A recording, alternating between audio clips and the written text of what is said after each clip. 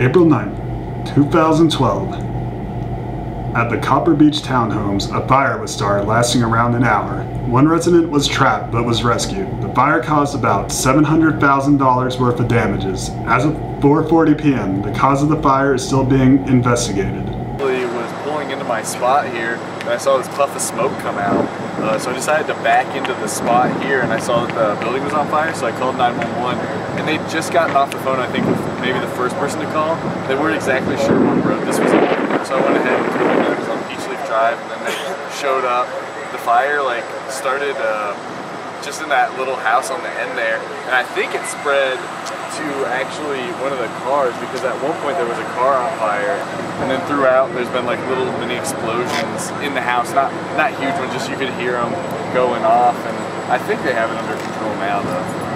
Yeah, I was driving a mile and a half down the road, just saw smoke going, so I stopped and just went down to see if there's anything I could do to help. They just immediately told me to back away, and first responders were on it. So I do not know the exact details.